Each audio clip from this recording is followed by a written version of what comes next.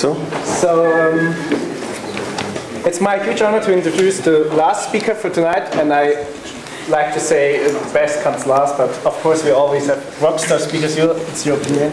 So Sebastian Ebert studied computer science in a cozy town called Schmalkalden.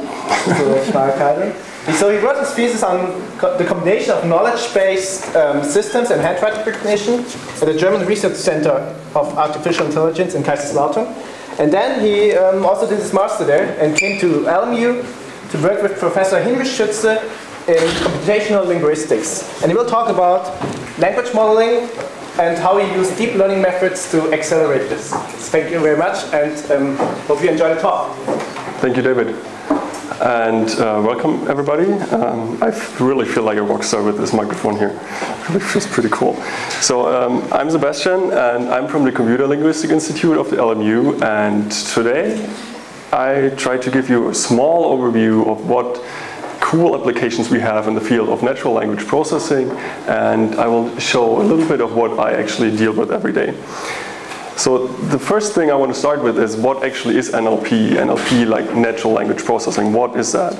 Basically, it's everything that makes computers deal with speech, with text. It allows us to recognize speech. It allows us to generate speech. And it's basically something that everybody of you is an expert in, language. And I show you some examples of useful applications of that, and probably all of you know these, and want to introduce some problems they still face nowadays. So the first example is on search engines. I took the example of Bing, and I asked Bing who the president of Germany was, and it gave me the correct answer by saying it is Joachim Gauck, and I don't even have to scroll through all the result pages and tens of pages or whatever. I just have a look at the first page and it directly shows me the answer already there. And you can do something even fancier. You can ask, who is he married to?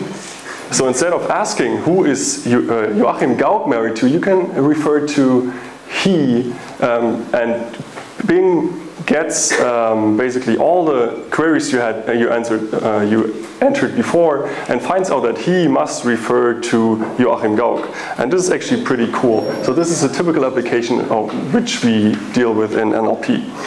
And you can also ask how old his wife might be, and Bing is pretty humorous and it must be very, very old.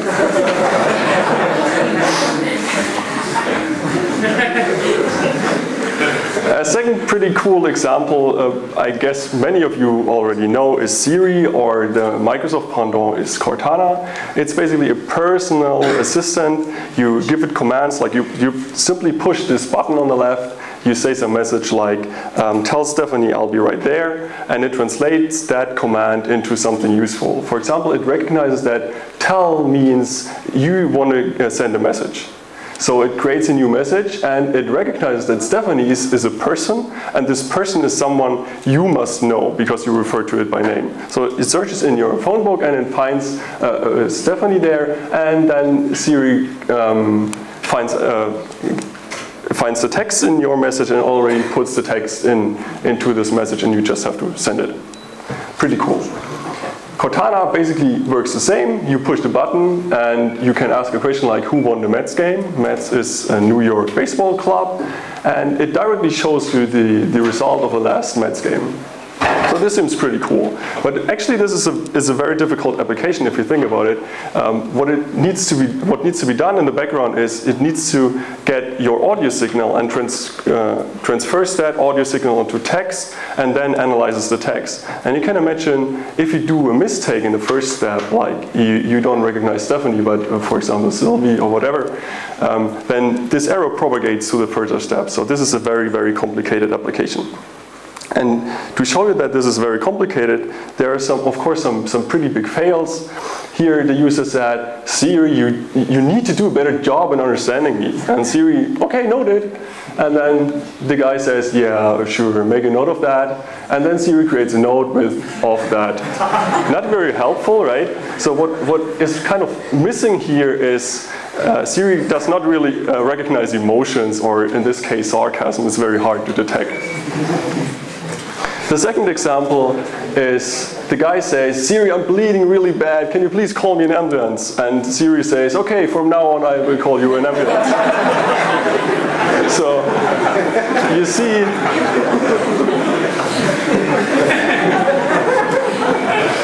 see, language is very ambiguous, so it's not really clear what a certain thing means. So for us, everybody directly understands the sentence, but it's very difficult for a computer to disambiguate these different meanings. And the last fail I brought you is where the user says, my favorite thing is a mango. And Siri doesn't know what to do with it, so just, oh. And then the user says, what do you think my favorite fruit is? And every one of us knows, you just told me, why can't you just say mango?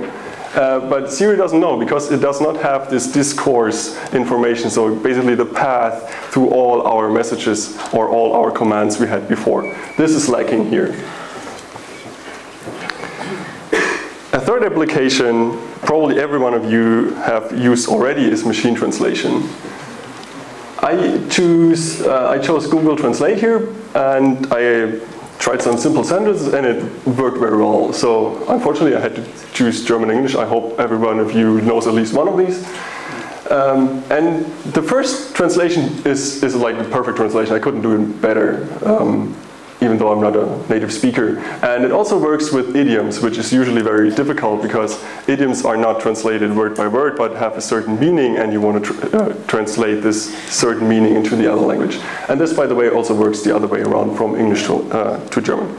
Where it fails is, of course, at the Dudelsack-Pfeifenmacher-Gesellenprüfung. This is a very long German compound, and it really has a problem finding that actually the important thing here is the exam and not the person. So these German compounds are still some difficulty for translation system.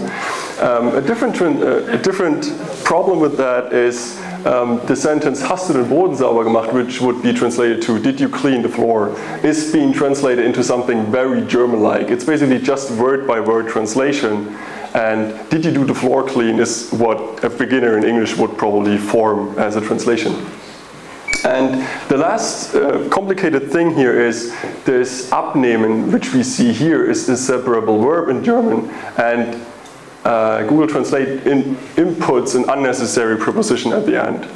So you see, it's still a very difficult problem. And a friend of mine just recently told me that it becomes even worse if you have very formal German text. So yesterday I was reading very late. I was reading a rent contract, and I would be happy to have some translation from like a law language into standard German language. But unfortunately, that is still future. Yeah. So the last thing on my list is IBM Watson. IBM Watson is a very cool artificial intelligence system that combines many different things from natural language processing, like starting from question answering. You can ask it a question and it will give you the answer. And it incorporates something we call named entity recognition. That means out of text, it recognizes what are the companies he refers to, what are the names, what are locations, and so on. This is a very difficult task on its own. And it combines all that with world knowledge. So it knows, for example, that Barack Obama is the president of the United States, once it has recognized that Barack Obama is a person. And IBM sent this system to participate in a Jeopardy task, and Jeopardy works the following.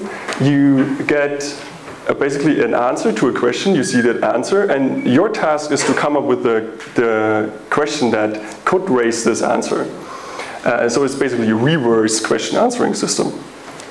And it was in 2011 when IBM Watson, this system here in the middle, this is the final picture when it won. It basically it bet all the two best Jeopardy players so far. So there was a major breakthrough in natural language processing as well as in artificial intelligence in general. The The second part of my talk, I'm going to talk about something that we call sentiment analysis. That is the topic I deal with every day and have been dealing with for the last couple of months or even years. There are different names out there for sentiment analysis. Could be opinion mining, sentiment mining, and so on. But it basically all means the same. We want to find out what the sentiment of some pieces of text is. And sentiment is the type of emotion this text conveys. And in our particular examples, we will focus just on polarity. And polarity, we mean, is this piece of text positive? Is it negative? Is it neutral? How? And some other people might even wonder how positive and negative it is. Okay, so first of all, I will show you some introductory examples, why that would be useful. We already saw something from Stefan here. And then I will tell you what I work on and show how deep learning comes into that. So consider this restaurant review. We already saw you can do that with hotels, and I'm very happy that he did not talk about restaurants. So what we see here is just one review from Yelp. This is, you see the person who wrote this review, the overall score the person gave to this restaurant. It's a Korean place in Los Altos, and it wrote, the reviewer also wrote some text to it. And if we know that all restaurants have something in common, we can come up with categories that would describe a restaurant pretty well, like interior, or how is the food in the restaurant, how is the staff, and so on. And if we then go through the text, we can find evidence for that, for particular attributes or properties of that restaurant. For example, the blue things here clearly indicate that the interior is pretty good. So we are lucky because already interior is here and is also the name of the class, so this is pretty simple. And we can just put all these attributes there and we say, okay, this must be positive category. Then we can go on further in the text and we find that the service is attentive, fast, and friendly, and service is just a different word for staff. So we put that to the staff category and everything is positive as well. And last but not least, we find that the food is pretty good, and we put food into the category as well and give it also a positive score. The overall score is just taken from the review itself. This is very simple. And yeah, here we just have the problem that the location, for example, is not filled. And this is just one review. So if you consider 100 reviews for the single restaurant, you can imagine that if you aggregate all these features, all the adjectives, and all the ratings, you can come up with a pretty good measure and can say that, for example, if 100 people reviewed and 80% were very happy with the stuff, so you have like a 4 out of 5 rating for the stuff, which can give you a very nice overview of the restaurant. And that, actually, I find that, as a private person, I find that very interesting because at the TIS Institute where I live, yeah, sometimes I really feel like it. Where I work, I organize a PhD dinner every Wednesday, and we are always looking for new restaurants we haven't checked out before. And this is pretty helpful in that regard, so I make heavy use of that. But something that is you can also do with emotions and sentiment analysis is you can use Twitter data to get some basic feedback in terms of positivity or negativity from the Twitter users. So consider the first row. This is basically the overall positivity score over a course of 2 months or one month period.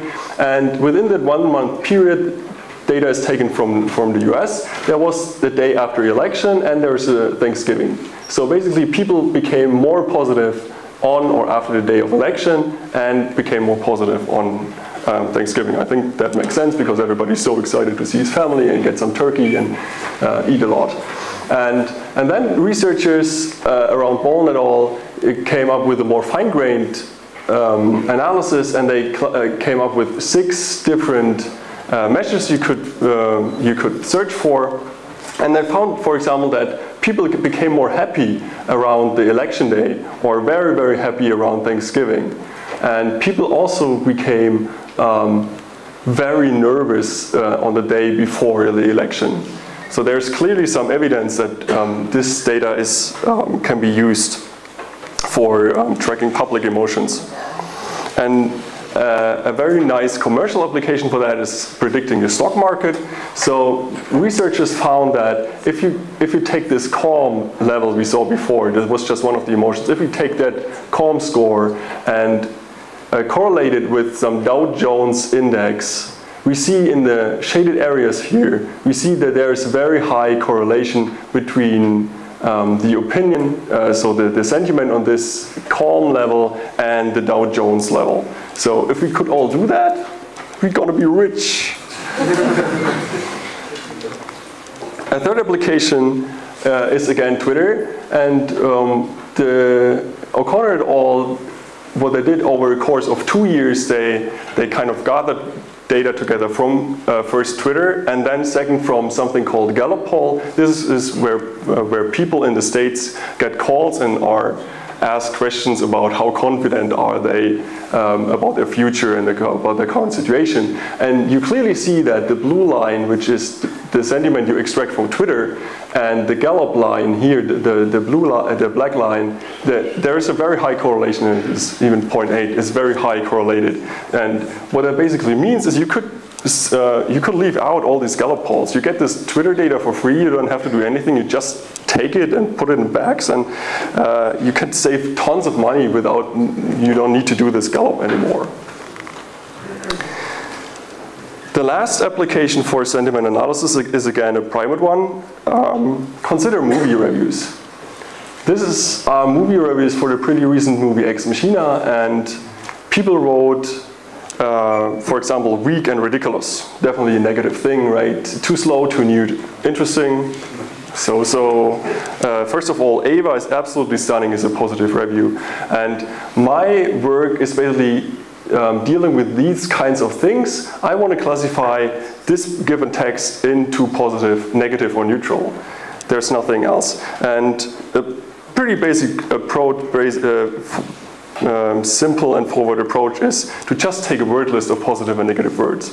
And then we see weak and ridiculous, negative words, so 2 negative words, the whole thing must be negative. And then we have 1 negative and 1 positive thing. This thing is like neutral, is so one good, 1 bad. And then the last one is absolutely stunning. Stunning is the only word I have in my workbook, and then this must definitely be positive. So that's pretty easy, right? If only people were so easy. So we have to deal with many different things, very simple things you might think. For example, misspelling.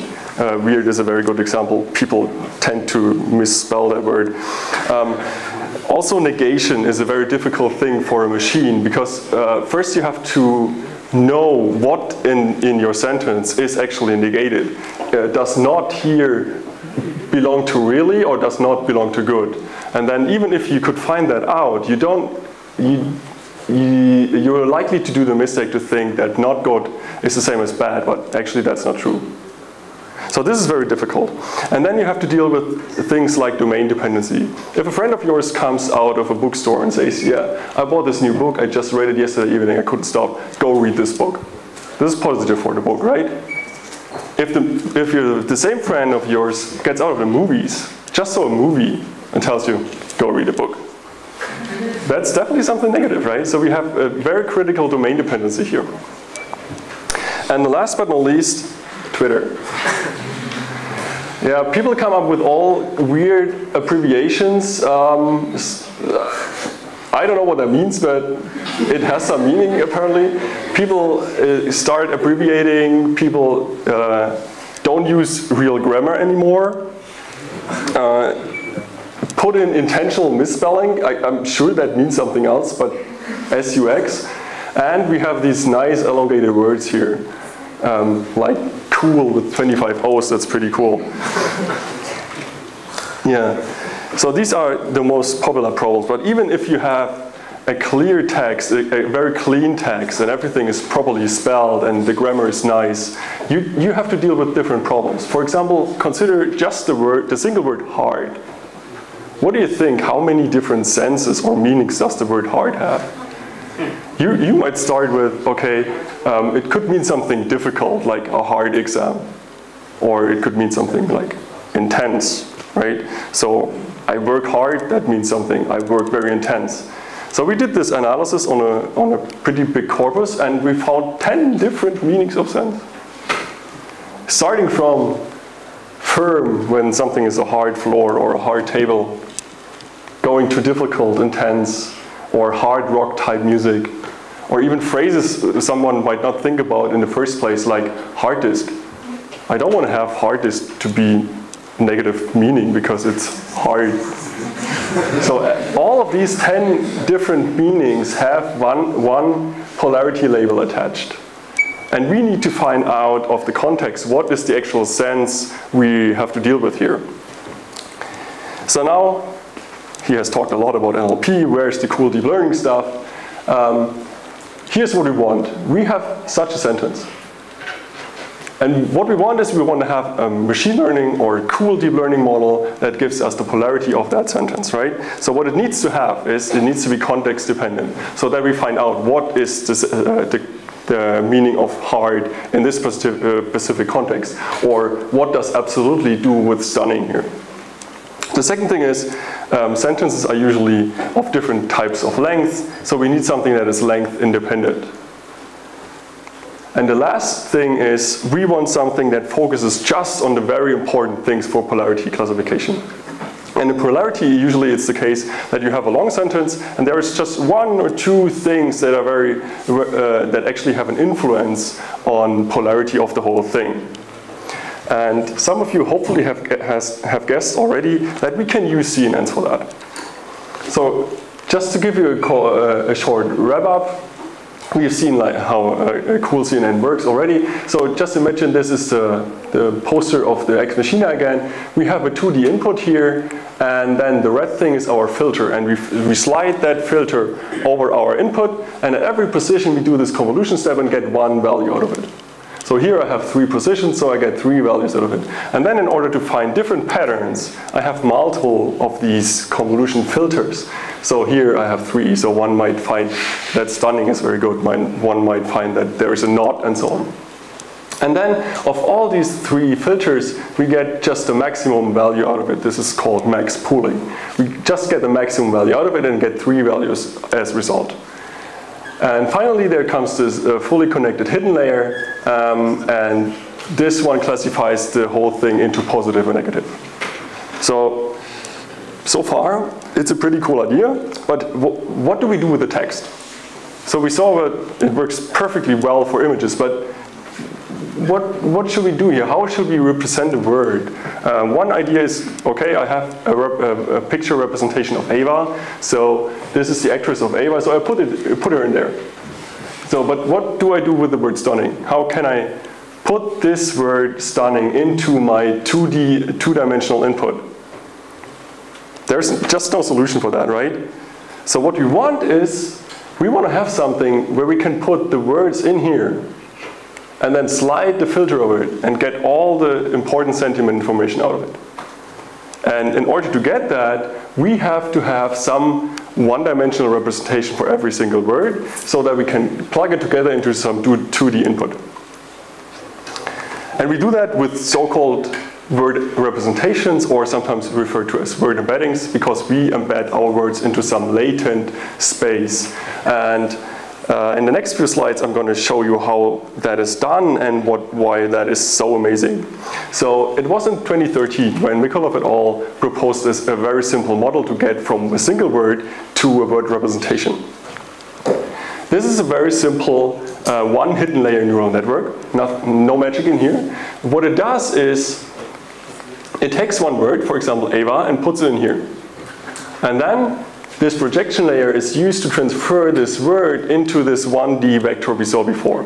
In the beginning, all our words have a randomly initialized vector. Still no magic here. And then we want to have this one-dimensional vector representation. We want to predict all the neighboring words. In that case, it's of all, which be of all and is absolutely. That's the whole model. So we take a word, convert it into this vector, and want to predict all the neighboring words. And that is done for all words in our input. So we start with first at this position, then we put off at this position, all, and so on, over a huge corpus of text. And if we have billions of words in our corpus, we learn some reasonably good, no, actually very amazingly good word representations by this very simple model. And all of that comes at no cost because we don't need any label data. The only thing is we need text, and we have a bunch of that. And the results are pretty amazing. So what you see here is a 2D projection of this, I think it's 100-dimensional vectors into 2D, and you see that you have some clusters here, clustering of words there. And if you take a closer look, for example, this cluster on top of here is all the words that are some country, some city, a state in the US, and so on. And the cluster next to it is a clustering of all month names.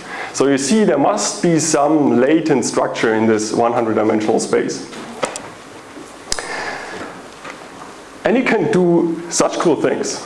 You can have a look at the 3 tenses of a verb, and you will see that this relation, this regularity, this relation between the three tenses is the same for all my verbs. So there's clearly some syntactically regularity going on here. But not only syntactical irregularity, but also semantic irregularity.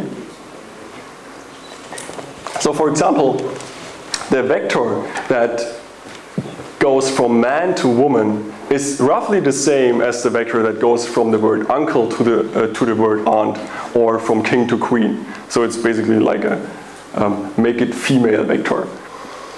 And this clearly shows some semantic structure in there. And if you take that, you can do some cool vector algebra. So just imagine you take the vector from king to kings and put it on top of queen. Then you will get queens, right? Does it make sense? So what you can do is you get the vector that combines big and bigger, put it on cold, and what do you think you get? You get colder. I mean, for us it's very simple, right? But this is a machine, come on. So you can ask, like, if Paris is to France, what is the same for Italy? Rome. And it will give you Rome. If Windows is for Microsoft, what is Google? I heard it, Android, yeah, very good. And now the best one is, if sushi is to Japan, what do you think is the most important food in Germany? Beer? Beer is pretty good, yeah. Sorry, what? Brezel? It's not brezel, it's a bratwurst. And you can use these vector representations also for machine translation. That is pretty awesome. One for all. One to rule them all. So people train these word representations on English and on Spanish. And then, as you see, there's basically the same distribution of these words hidden in both languages, right? So doesn't that mean that if we learn some linear transformation from cat to gato, from pig to cerdo, I hope I don't insult any Spanish-speaking people here, you can train a linear transformation, and then if you have a new word like dog, and you don't know this translation for dog, you put this linear transformation on it, and take the closest word to that endpoint. And that indeed is perro, it's dog. So this is very, very useful for machine translation as well. And again, at no cost. So now we have something we can plug into our CNN. We have a nice 1D structure for every word. And we can slide our filter and get the final polarity classification out of it. And we did that in some public available data set. And we are close to state of the art. So for example, the first system is an ensemble system of 4 or 5 different machine learning systems. The second one also uses CNNs because CNNs tend to become very, very popular in NLP nowadays. But they used lots, tons of additional training data where they had created labels for. And our CNN is very, very close to that. And let's have a look at some positive classifications. Can't wait to see the iPad HD. This is clearly positive, and our network also thinks this is positive.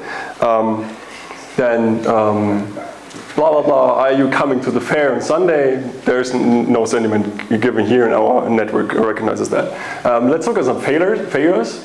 The Spurs may have won the battle, but not the war. It's labeled as positive. Our network thinks it's negative. basically the writer would imply that you should not give up. There's still hope that, that your team has won. But actually it's a negative thing, right? Because our team lost. Okay, the second one is golf tomorrow, meet at a forum at 2 p.m. It's labeled as neutral. Our network is apparently a golf addicted network, and it thinks that it's a very cool thing to do it tomorrow. And the last thing contains many words that our network probably has never seen before, like Ren or Owain, fluff. So this is labeled as positive. Our network just said it's negative and neutral. So you see there's still lots of potential upwards. So finally, a small conclusion. NLP is definitely cool. So, and I think you should all come to our institute and talk to us and get some cool PhD positions and stuff. We have lots of unsolved problems, but we are working on it. Deep learning has been introduced in many of the NLP tasks. Like it used to become very, very important and very successful in speech recognition, for example. I think it was in 2007 or so. And it is used in machine translation, not only the way I showed you, but there are different ways to incorporate that for machine translation. And this type of representation learning, how to come from a word to a meaningful vector, became a new research field on its own. So they have an own conference since 2011, I think. So for sentiment analysis, we have private as well as commercial applications. If a company, for example, wants to know what do people think about my product, what do they like about it, what don't they like about it, then this is very helpful for companies. It's still challenging because of things like I showed you with the heart and the Twitter normalization problem. And I showed you that CNNs can be used for text, and in more particular, it can be used for sentiment classification. So in general, what we do at CIS, so CIS is the institute, just to let you know again, we have, first of all, a pretty cool location. It's next to the English Garden, very close to the Chinese Tower, for those of you who like beer. We open the window and hear Bavarian music. So we do all these kinds of cool things. I didn't have the time to tell you about them all. We do some language modeling. We do knowledge-based systems. We do this cool machine translation and more. And I hope you're also as much excited as I am. And I hope you have some cool questions for me.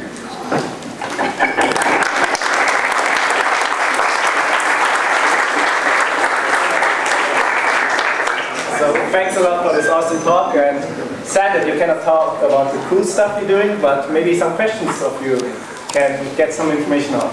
I get the feeling that sentiment and analysis of subjective thing. For example, one sentence might appear positive to one person, but for others might be negative. So yes. How do you, for that, because you cannot really have ground truths. So yeah, this is indeed a very difficult problem, because if you, for example, go to different cultures, like in China something might be positive, whereas in an Arabic country it might be negative. This is a very difficult problem, but we kind of don't deal with that because we just choose text input from a very specific domain. So for example, we filter for English. So there we hope we don't have that problem, but this is indeed a problem. And it might even, if you think about it, might even make a difference from you to your neighbor. So how do you account for the different length of sequence? For the different, yeah, that is a very good question. Can I make that faster here? So the different length of sequences is not dealt at that level. So basically you slide the window as long as your sentence is, right? So you get a different length convolution output here for every sentence, right? And then you do this max pooling where you take only one value out of it. So no matter how many values come out of your convolution, you take only the maximum value. And if your sentence is 20 words long or 100 words long, you always get just one thing out of it. So can you use this in any meaningful way to actually parse text with no punctuation marks to determine where the length of the sentence would be most proper? But I think using this technique, you don't need to deal with any length. But could you? So if I gave you unformatted text or unpunctuated text, could you decide where the period or the question mark or anything else should go? Why would I do that? Why would I set a punctuation somewhere. Because other than NLP, which is of course wonderful and beautiful, there's other applications. I agree. Yeah, so what you can do in that problem, you can decide on a fixed length on your input and pad it with zeros, for example, at the borders. So if you want to have a fixed input length, then you set it to, let's say, 50 words. And if you have only 10, you null out the residual. I want it to tell me what is the input length I should be looking at. So what would be the meaningful part of the sequence of letters or sequence of words? This is why I ask if this length sequence matters. So do I understand the question correctly that it means in which part of the sentence is the important information you want to capture? Is the period. Where's the period? Where is the period? Where is the question mark? Where is the comma? Well, you search for comma and period. sorry. Unfortunately, I don't understand the question. Maybe we can talk later. Yeah. Okay. Sorry. So 2 more questions. Well, I observed the state-of-the-art, the performance on sentiment analysis, roughly like 65%. So the champion one, they're using sample learning. Yeah. So can you tell me exactly, specifically what kind of example they have? I don't quite remember. It was at least one SVM and some linear regression model. I think it was 4 different types of models. So is there a competition or something? Yes, this is exactly from the so-called SEM eval. Have you heard about that? SEM eval. It's a workshop on semantic evaluation tasks. For example, one subtask of that is for polarity classification of Twitter text. All right. So the data says about the Twitter. Yes. But they have other tasks as well. I think they have also a named entity recognition task. There was someone. So last question from Greg. When you're making the word vectors, that is obvious that you don't need labeling for that. But when you're dealing with emotions, how can you see the polarity without the network knowing the label in the first place? Yeah. So when we compute the word representation, we do not care about polarity. This is just a general form of training word representations. We don't have any more information than this piece of text. The information comes in when we train this convolutional neural network, because this is a supervised classification. We have training data here. Okay?